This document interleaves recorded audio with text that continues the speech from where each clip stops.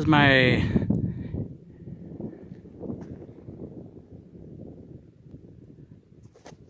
here we are. We didn't get nothing, didn't really even see nothing, but we're out here checking it out. We know the terrain, but one last look. Here's my 2019 Chevy Silverado Trail Boss in it.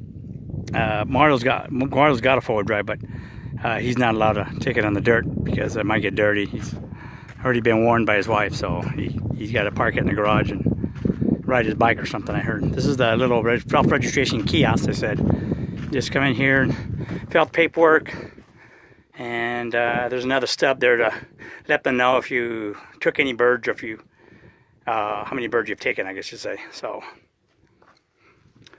this is area here. One more look at the rest of the terrain of what we're hunting.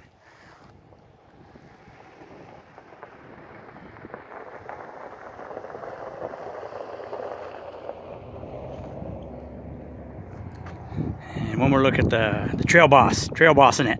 That's how you do it. But Mario wouldn't know because he's not allowed to take his truck off the dirt. But oh well, maybe he'll finally get a real truck Wednesdays and something. I don't know. Feel sorry for him sometimes, but what are you gonna do? So all right, Sector River Dog Productions, showing you a little hunting area that we found out about, and like I said, we can come back here during the week and check it out, see if it's any better early in the morning, or maybe even late in the evening might be good. Maybe they'll come back, because there was a bunch of hunters here before I got here. I could see them all leaving, so they may have flushed everything out or away, and maybe by dusk they'll come back. But we'll find out, and we'll post some more so you can see if we came out any good or not. So all right, ciao.